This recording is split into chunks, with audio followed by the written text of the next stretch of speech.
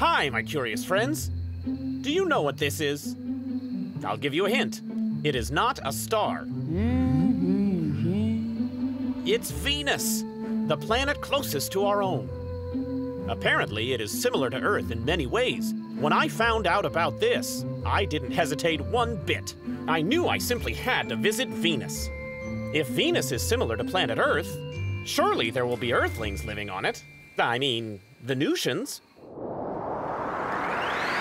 Ever since he was a robot kid, Kid would dream of space, that's all he did. While he put together rocket ships, he would dream of interstellar trips. Now Robot Kid flies into space. He wants to know how life is different in this place. Kid loves to learn, he just can't stop. If he gets crushed by gravity, he'll fix himself right up. Kosmix! Venus. Yeah. Venus is the second planet from the Sun, just after Mercury. It's almost as big as Earth. And it is so close to Earth that we can see it in our sky, sometimes even in broad daylight. I must say, I expected a lot from making my acquaintance with Venus. I was looking forward to meeting the neighbors. The clouds are so thick I can't see what's below me at all.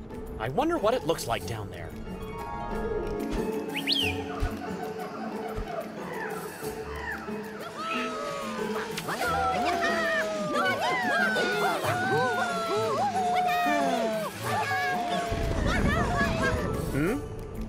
Heh. Although conditions for landing were far from ideal, it was nothing an experienced traveler like myself wouldn't be able to handle. So I jumped in head first and was looking forward to meeting Venusians.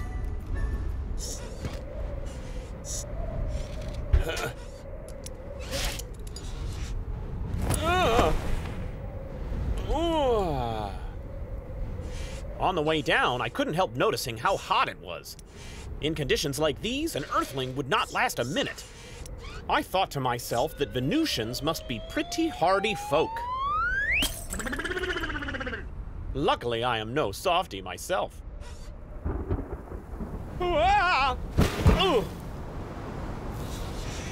Ow!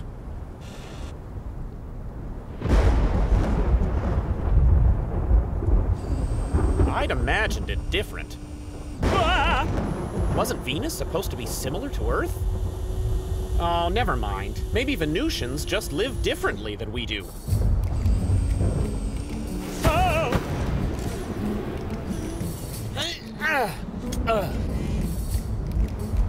Huh?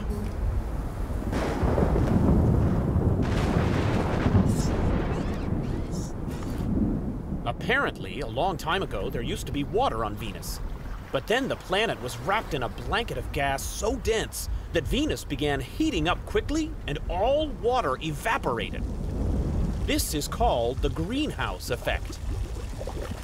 Nothing will grow in this greenhouse ever again, I suppose.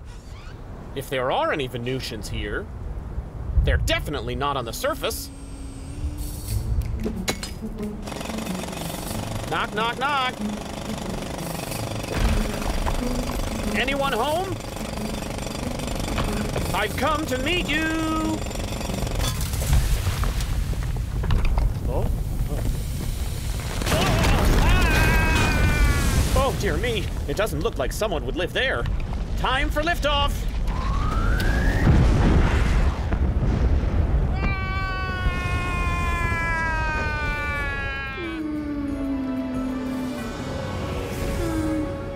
Poor, sad old Venus. It used to be so very much like our planet.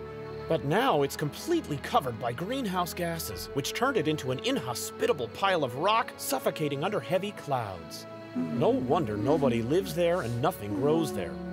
When I look around at planet Earth, covered with smoking cars and chimneys, I just hope it will not end up like this too one day.